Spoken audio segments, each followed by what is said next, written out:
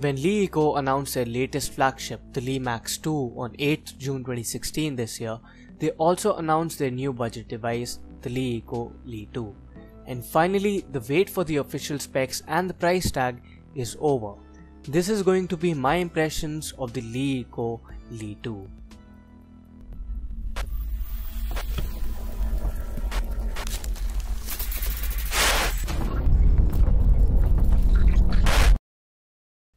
The phone will have a 5.5-inch 1080p panel with 403 ppi along with a Gorilla Glass 3 protection.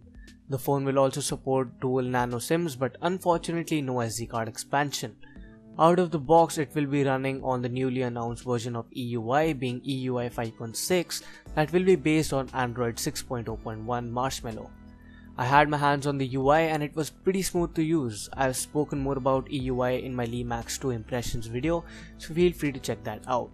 The phone will be debuting in the markets with the new Snapdragon 652 chipset inside, clocked in at 1.8 GHz with 8 cores.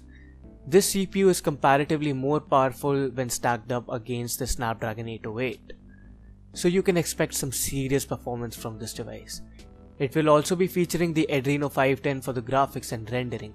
As for the memory, it will ship with one storage option only, being 32 gigs of internal storage and 3 gigs of RAM, which is supposed to keep all the processes running smoothly and almost never experience an overload even while using heavily.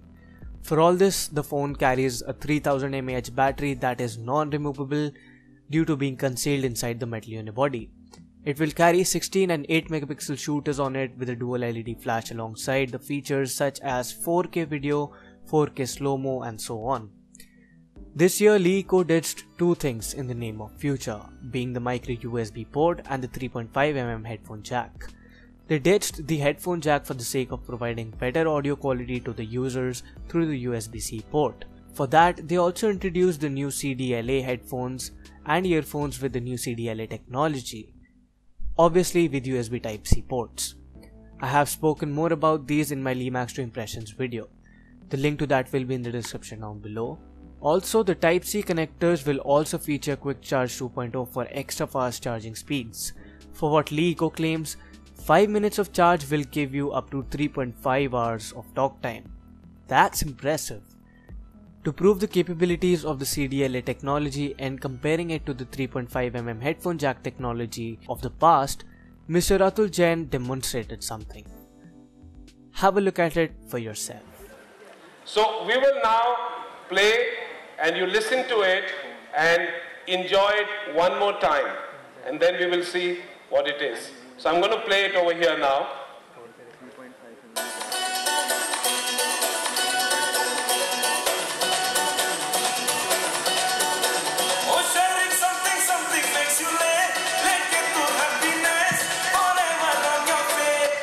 Okay, did you like it? This seemed good quality of sound, right? Do you agree? However, this was actually on a 3.5mm jack, as you can see over here. So this is the current audio quality. Thank you. Now let's hear onto something which is on the CDLA quality, and we will share it with you right away now. Okay? We're ready.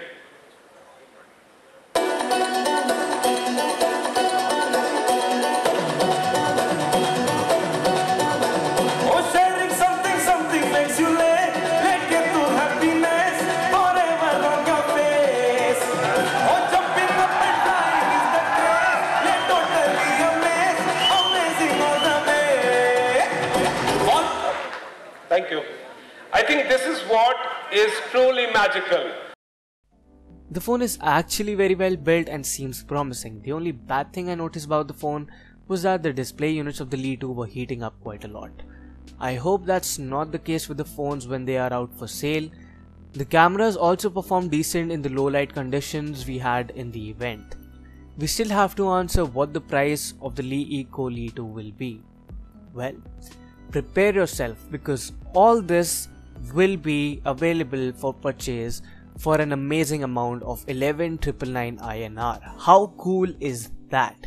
To purchase the device, you need to register at Flipkart on the 20th of June and the phone will be available for purchase on 28th, or else you can log on to their newly announced web store lemall.com to get the phone. That will be all for this video guys. I also covered the LeMax 2, the USB-C earphones and the EUI in a bit more detail in the LeMax 2 impressions video. So make sure to check that out through the annotation or the card or the links in the description. That's it for now, and I'll see you guys later.